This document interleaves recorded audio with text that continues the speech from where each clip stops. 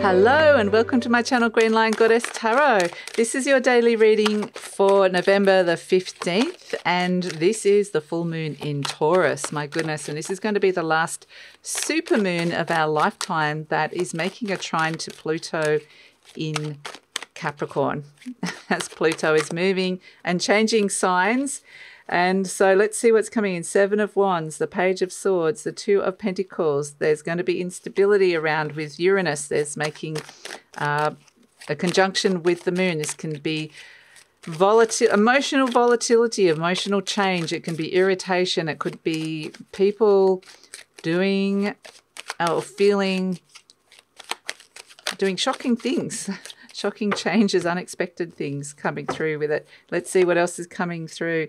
The Nine of Cups and the Queen of Pentacles, the beautiful Earth Queen coming through. So you might be hearing things on the wind about that's something that could create a little bit of emotional drama. Something or someone could have tipped a situation a little bit out of balance here, and it feels like you have a choice really to how you want to respond to that, because we see with the Four of Wands, happy home, happy heart, and the Nine of Cups, you can rebalance the situation into something that feels like this is what I really want and it's bringing me a lot more fulfillment.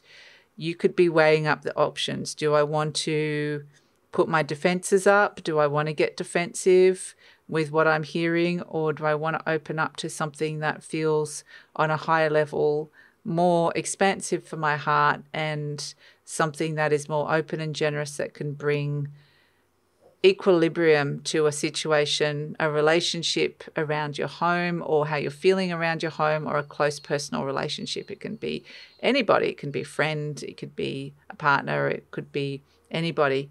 And so this beautiful Queen of Pentacles nurtures the comfort, nurtures something, wants to bring in stability when there is something that is unstable here.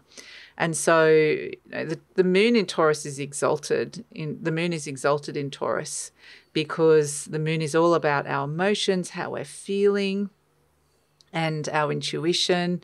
It can be around our home as well. And in Taurus, it brings this beautiful sense of groundedness, stability, sensuality. It's a very, very beautiful energy. It works really well. And then you throw Uranus in the mix and it's like, okay, I want stability. I want to be feeling really comfortable and grounded and nurturing this beautiful sense of simplicity and a stable home in some way.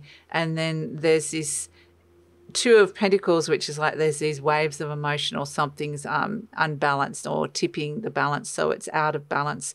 But they are saying with the 11-11 of the Four of Wands and the Nine of Cups it is all about just saying, how do I want to feel? How do I want to feel here? And choosing to feel fulfilled and happy and to be feeling a lot better than this sort of like, whoa, these big waves. But it might come in waves. It might be like, whoa, 1 minute I'm feeling this way and 1 minute I'm feeling that way. And it will eventually calm down though. That's the thing. And it really is about opening your mind to Uranus. Ultimately, it's a bit like the Tower card, wants to shake things up so that we can step into a new energy that is what we really want, what we're aligned to.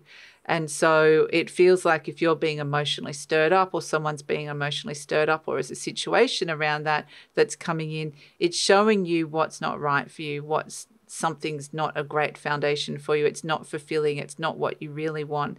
And to actually go up to the higher octave and see, ultimately Uranus wants to shift our perspective, bring about revolution and change for the higher good, for a higher purpose.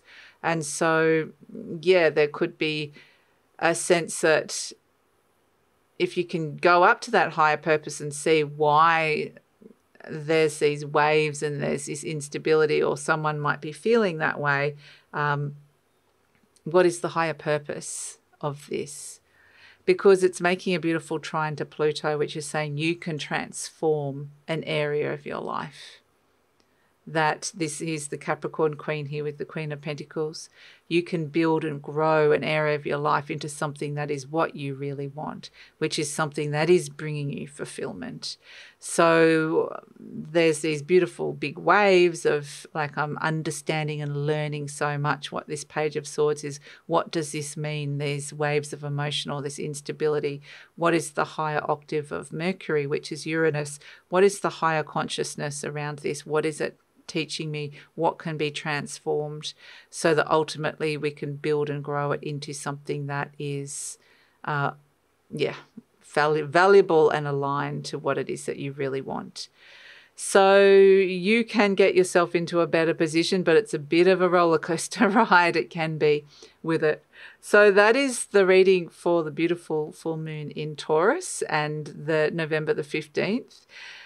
Stay tuned for the mid-monthlies. They are coming out over the weekend, and so stay tuned for them. And I have a special gift coming with them as well, a little surprise.